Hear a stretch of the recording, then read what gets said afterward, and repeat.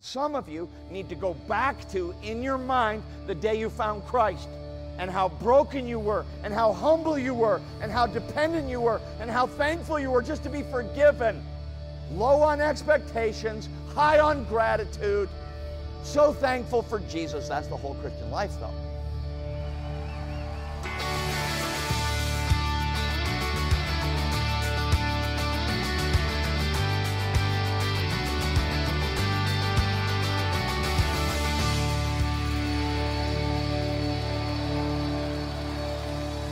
When was the last time you quieted your heart and just asked God for wisdom? Just like that, just straight up, God, I need wisdom.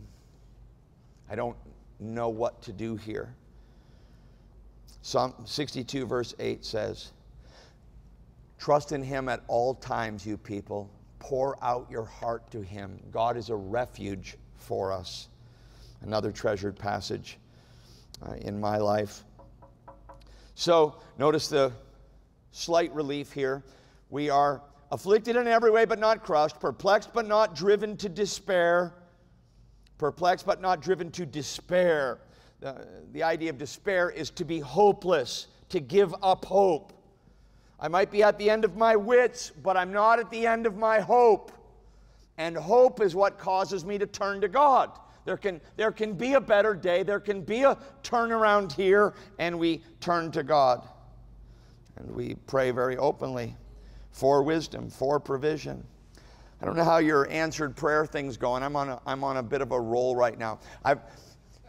Do you have like good? How many people have like good seasons and bad seasons in answered prayer? Right? Did you get that?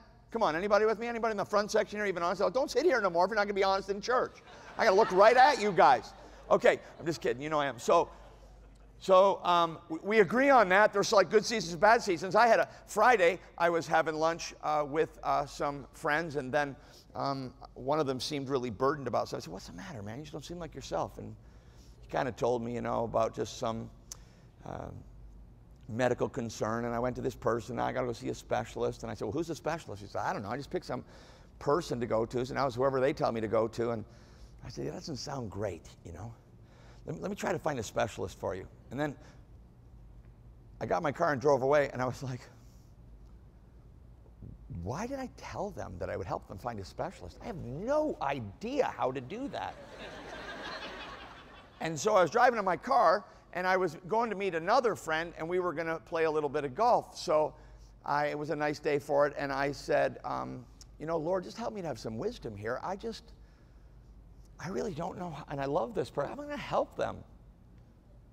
And I should golf more. I'm telling you right now, I should golf more because great things happen to me when I golf.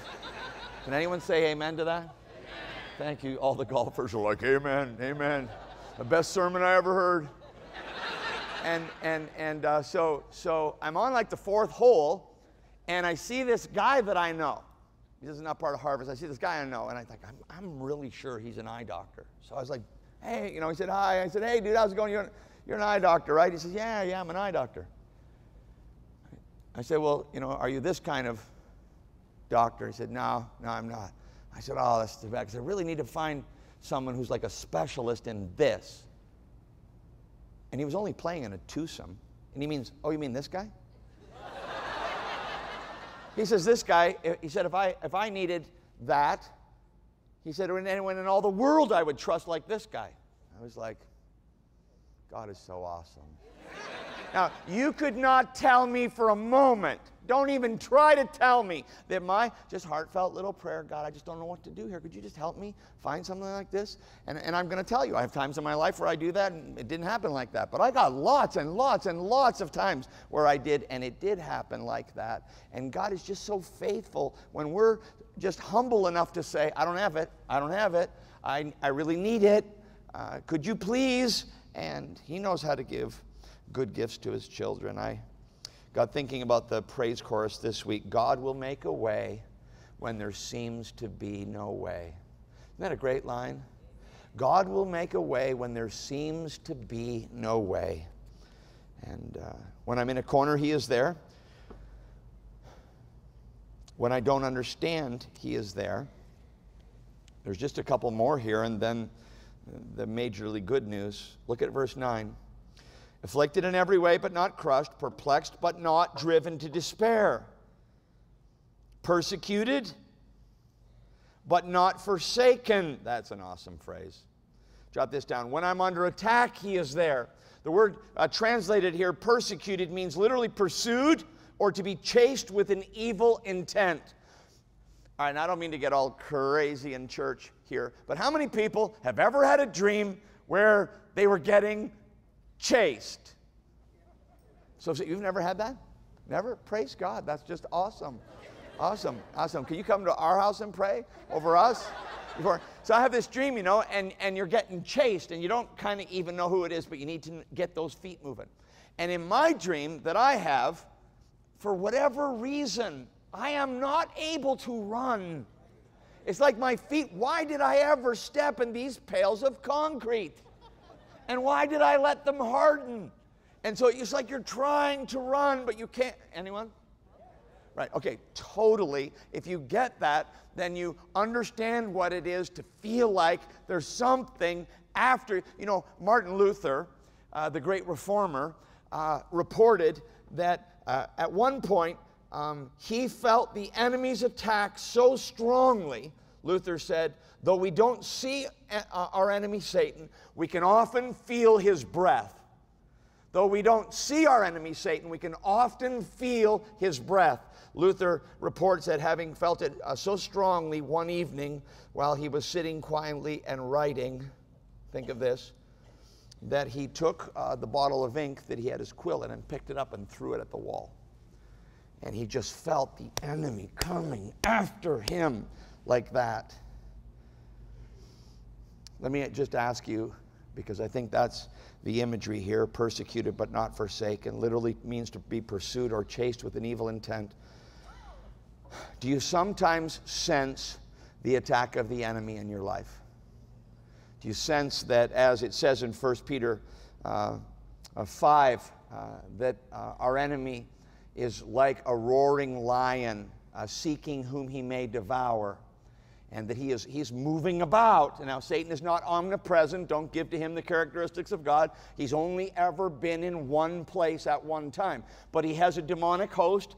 He has innumerable, the Bible says that angels are innumerable. And if it's right what we believe from certain passages, that about a third of the angels fell with Satan, who was originally created and a glorious, beautiful angel, but he fell and became the leader of the demonic host. So if the angels are innumerable and 1/3 of them are now demons, there's plenty of them, and they're not sitting around playing cards. And Satan leads his army in continual attack on the people and the purposes of God. He's not attacking his own. Trust me, they're already on our team. He's attacking the people that are on God's team and agitating, disrupting, irritating, and of course always lying. Now, some Christians are famous for making everything satanic. You know, oh, that devil, yeah, that's just your flesh, you know. And the Bible says we have three enemies: the world, it's the world system, that's so apparent. The flesh, that's my own sinful nature. The world, the flesh, and the devil. It's all three. Say that, it's all three. It's all three. It's not never Satan, nor is it always him. So just these 5 things super quick. You know it's Satan when? You know it's Satan when? First of all, when it comes out of nowhere. I don't know about you, but my flesh is with me constantly. My sinful bent, my inclinations, my besetting sins, that's there all the time. But the enemy's not there all the time. So if you know what it's like to have something come out of nowhere and tempt you, that very likely is satanic. Secondly, it's irrational. If you're struggling with something that if you told your sister or told your spouse, and they'd be like, you're thinking, what? That's the craziest thing I ever heard. You're thinking, what? I've had times preaching in this church, many times. Not every week or every month, but I've had times right in the middle of the sermon where I'm like, tip over that pulpit and just walk out. And don't ever do this again. Well, I don't even feel that way. And if I told someone who really knows me well that I thought that, they'd be like, are you crazy? This is what you love. This is what you've given. It's irrational. It's irrational, all right? So you know it's the enemy when it's out of nowhere. It's irrational. Now get this. It's unrelenting. It's there. It's coming after you. That sense of hard to shake, hard to shake, hard to shake. You know, I can't just put on a piece of music and it's just gone. It's harder to shake than that. And though it isn't with me always, when it's on me, it's hard to shake. Then, I don't know, we're irrational, unrelenting, it's dangerous.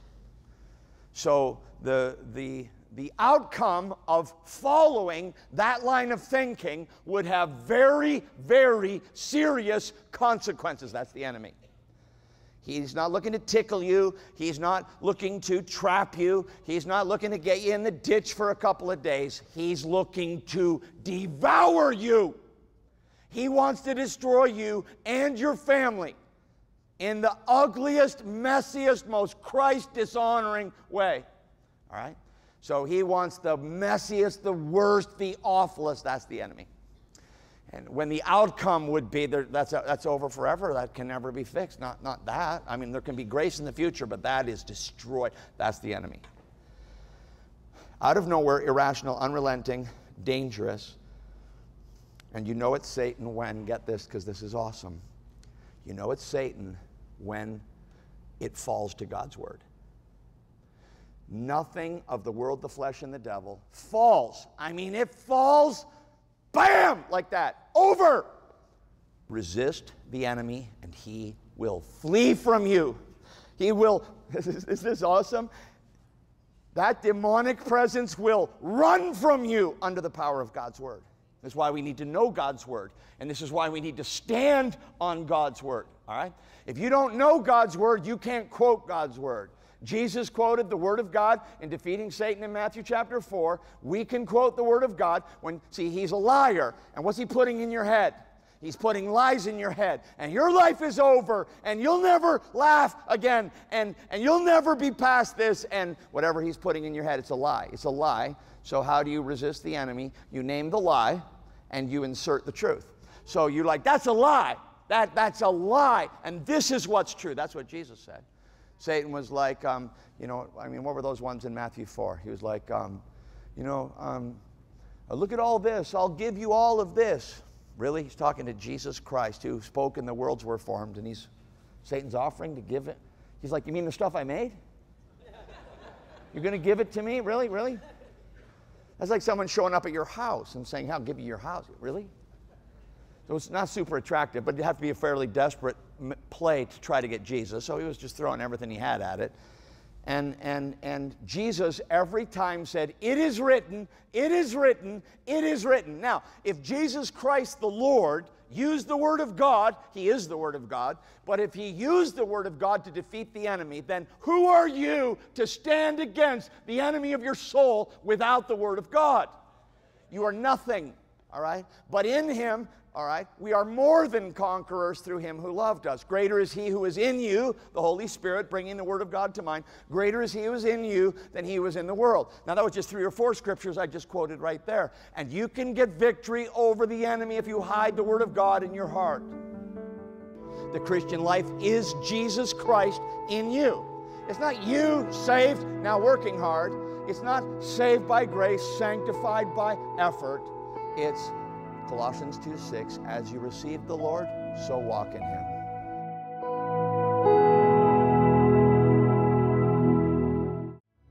You've probably heard us close the program with the exhortation, stay in the Scriptures. Stay in the Scriptures. Stay in the Scriptures. We'll see you next time you stay in the Scriptures.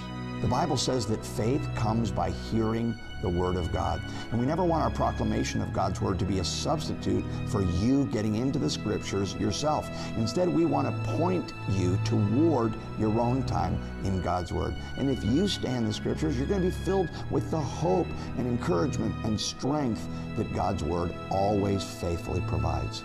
If you wanted to say one thing that would assure people of everything, you'd tell them the same thing that I do. Stay in the Scriptures. And that's why I always say it to you. As we begin a brand new year, we want to help you get and stay in the Scriptures on a daily basis. If you're ready to experience the refreshment that comes from regular time in the Word, we would love to send you Fresh Start. This new 31-day devotional will help you meet with the Lord every morning so that you can carry His truth with you throughout the entire day. Also included is the Fresh Start DVD, featuring video devotionals with Pastor James. Watch as he discusses what his own morning quiet time looks like, and join him as he shares more than a dozen devotions from God's Word. Christianity is all about a personal, daily relationship with Jesus. Experience Him like never before by requesting Fresh Start when you support this ministry with any amount. And for your support of $75 or more, we will also send you our one-of-a-kind coffee mug set, as well as Pastor James's 5-message CD series, Times of Refreshing. Be reminded to stay in the Scriptures and enjoy some morning coffee alongside your daily devotions, or while you're listening to Pastor James's full teaching on how to be refreshed through your time with the Lord. Request this new collection when you call 800-545-6800 or go online to jamesmcdonald.tv. Psalm 119, verse 9 says, "How shall a young man keep his way pure? By taking heed according to your word." And verse 11 says, "Your word I have hidden in my heart, that I might not sin against you." See? And have those verses ready, loved ones, and you'll be able to share this as your personal testimony. Persecuted, but not forsaken.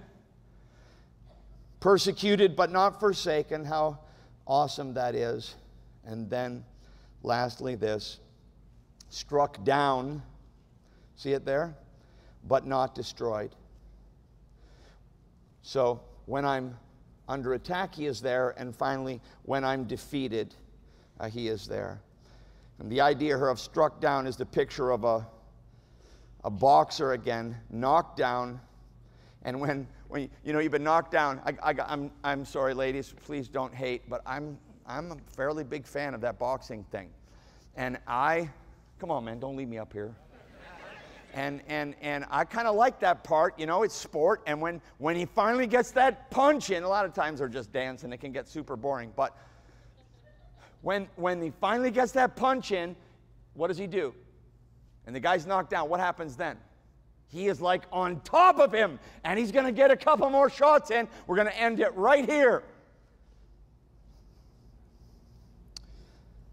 And that's the picture of struck down. Lying on the canvas as the referee counts 1, 2, 3. You wish he'd hurry so the matter could be settled. You lost. It's over. The pain of the punch that dropped you is immense. The humiliation of lying on your face for all to see. The confusion of voices shouting, "Stay down, stay down." But God's word saying, struck down but not destroyed. Struck down but not destroyed. You can get up. You can get up. Now, years ago I told you this. The very first time I preached from 2 Corinthians 4, when it became really precious to me, I kind of stopped there. Isn't that awesome, everyone? You know, hard-pressed on every side.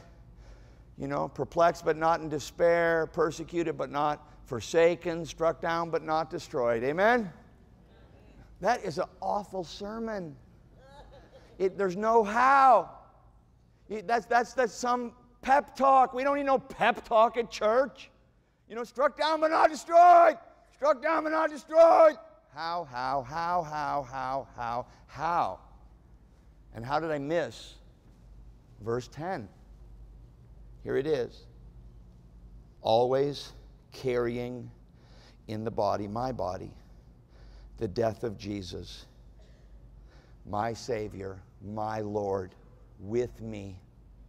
Always carrying in the body the death of the Lord Jesus, so that the life of Jesus may also be manifested in our bodies. See, that is it. That is it. And always mindful of the presence of the Lord, always carrying about with me. He gave His life. I'm giving mine. The old me is gone. That guy's dead. Now this is the new me, my life in Christ, living for Him. That's all that matters now.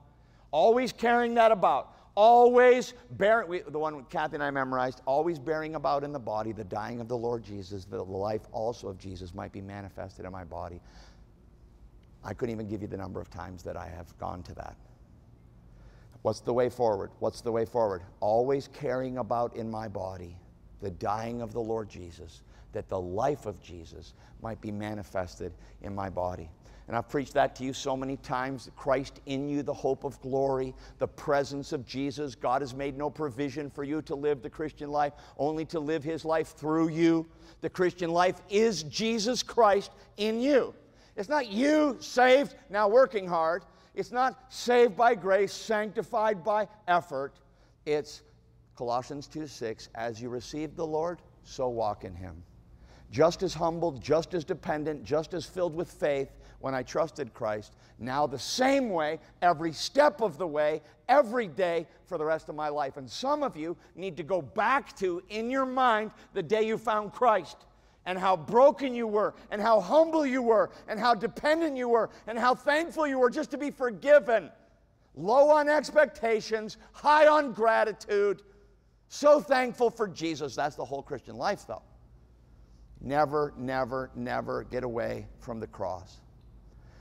Never get away from the cross. Always bearing about in my body the dying of the Lord Jesus, that the life also of Jesus might be manifested in my body. In recounting his experiences as a political prisoner in Russia, you might know this name. Look it up on Wiki if you don't, later. The political prisoner Alexander Solzhenitsyn told of a moment when he was on the verge of giving up all hope. He was forced to work 12 hours a day at a hard labor camp while existing on a starvation diet, a crust of bread, a little bit of soup, day after week after month. He'd become seriously ill. The doctors feared for his life. One afternoon, while shoveling sand in the blazing sun, he just stopped working. He did so even though he knew that the guards would come and beat him severely, maybe beat him to death. But he felt he just couldn't go on.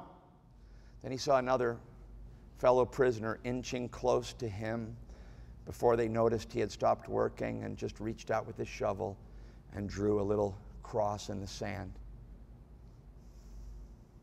Then quickly rubbed it out without speaking. Solzhenitsyn felt all the hope and all of the gospel flood through his soul. It gave him courage to endure the difficulty of that day and the months of imprisonment that followed. I love that passage, and I'm seeking to live it. I hope you are too.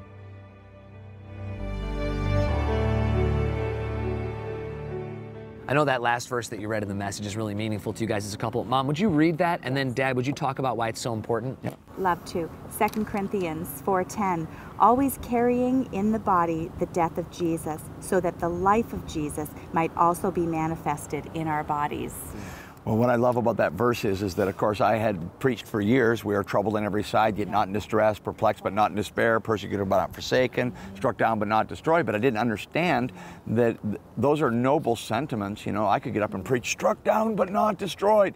But the point is, it's the constant carrying about of my awareness of the presence of Jesus, always bearing about in my body the dying of the Lord Jesus, that the life of Jesus and might be manifested in my body. And when I have that awareness, that Christ is with me, you know, like the guy said, I won't be able to think of the source now, but this is not original with me. He said, you know, Christ before me, Christ behind me, Christ above me. And I was sitting at the piano this morning, actually, and I got going over that old hymn, Be Thou My Vision, O Lord of my heart. Yeah. Not be all else to me, save that Thou art. And then he says, Thou my best thought, by day or by night, waking or sleeping, Thy presence my light. To think that even when I'm sleeping, that subconscious awareness that Christ is with me at all times. You know, I'm praying that somebody needs that today. And maybe you need to be refreshed in your awareness of how very close Jesus is to you right now. The Bible says that faith comes by hearing the Word of God. And we never want our proclamation of God's Word to be a substitute for you getting into the Scriptures yourself. Instead, we want to point you toward your own time in God's Word. As we begin a brand new year, we want to help you get and stay in the Scriptures on a daily basis. If you're ready to experience the refreshment that comes from regular time in the Word, we would love to send you Fresh Start. This new 31-day devotional will help you meet with the Lord every morning so that you can carry His truth with you throughout the entire day. Also included is the Fresh Start DVD, featuring video devotionals with Pastor James. Watch as he discusses what his own morning quiet time looks like, and join him as he shares more than a dozen devotions from God's Word. Christianity is all about a personal, daily relationship with Jesus. Experience Him like never before by requesting Fresh Start when you support this ministry with any amount. And for your support of $75 or more, we will also send you our one-of-a-kind coffee mug set, as well as Pastor James's 5-message CD series, Times of Refreshing. Be reminded to stay in the Scriptures and enjoy some morning coffee alongside your daily devotions, or while you're listening to Pastor James's full teaching on how to be refreshed through your time with the Lord. Request this new collection when you call 800-545-6800 or go online to jamesmcdonald.tv. A couple days ago, I asked you to give your life verse, and we haven't said the theme verse of Walk in the Word TV in a while. Who's got it? Isaiah? Maybe I'll make you guys say it. Isaiah 30:21 says, whether you turn to the Left or the right, you'll hear a voice behind you saying, this is the way, walk in it. Amen. Perfect. Now, what that verse is talking about, of course, is that God uses messengers, and God appoints messengers, and we pray that this has been an appointment for you with God. And the people here, we don't have it all together, but we know God through His Son, Jesus Christ. We know that God wrote a book, and we pray that you have heard a voice today saying, this is the way, walk in it. That's what we're all about.